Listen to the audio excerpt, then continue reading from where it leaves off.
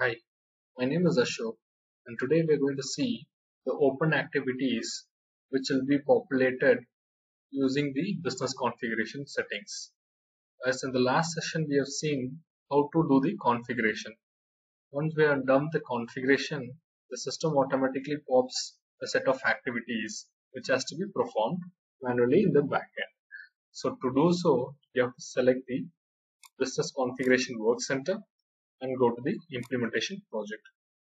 Once you select the implementation project, you will have a screen like this where you have to select the first implementation.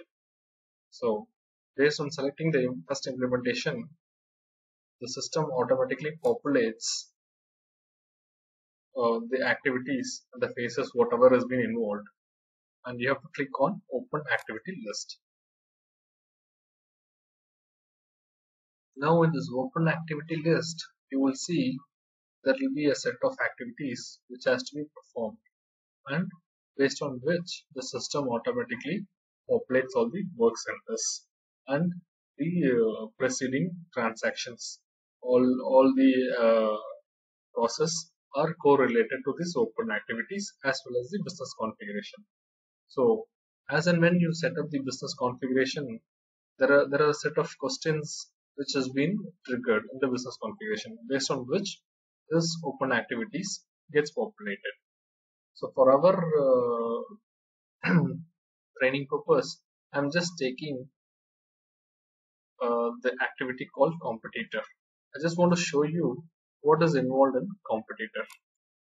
Just select that and it will automatically take you to the particular screen.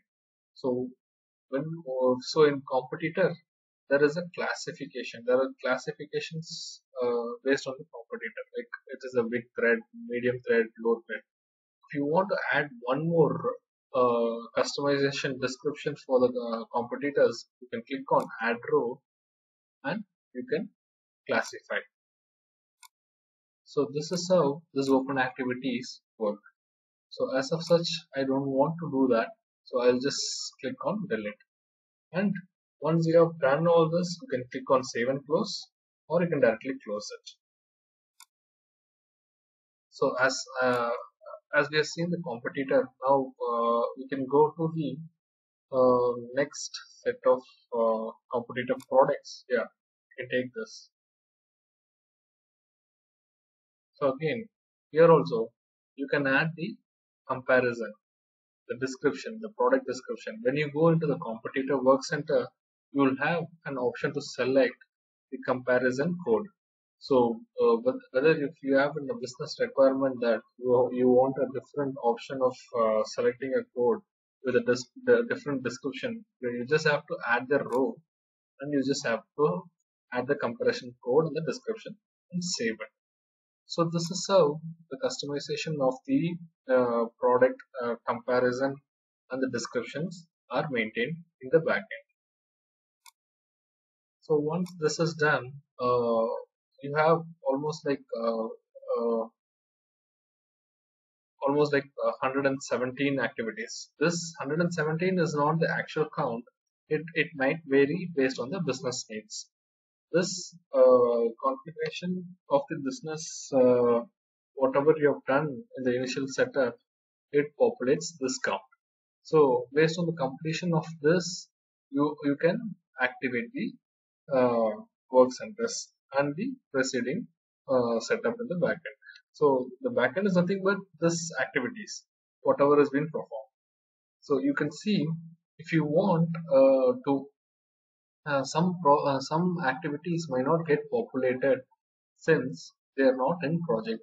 So most of the activities are in. So every time whenever you want to do some changes to the backend of this activities, you have to add it to the project.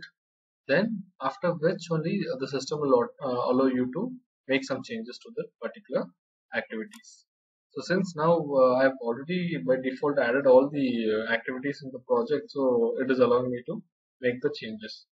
So I've just gone into the partners, so I can classify the partners based on my business needs. So it all relates to the setup of our customization of our classification for the transaction purpose. So it all depends on the business needs. So if your business requires an additional classification, you can go to the backend and you can set it. So same way that for the other transactions like opportunities, sales forecasting categories, and etc., you can just go into each of the activities and you can just play around with this and check what all the feasibilities the system is providing, and through which you can make some changes, or you can add or you can delete. So this can be a very good exercise which has to be performed at the time of implementation. Without completing the open activities, the system cannot be set up. So it is a mandatory that an activity should be completed. If it is not required, you can just simply go and remove it from project. So it is very simple. So thank you for watching this video, and do like, share and comment. And if you have any doubts, you can always reach out to me and you can comment so that I will reply. Thank you guys.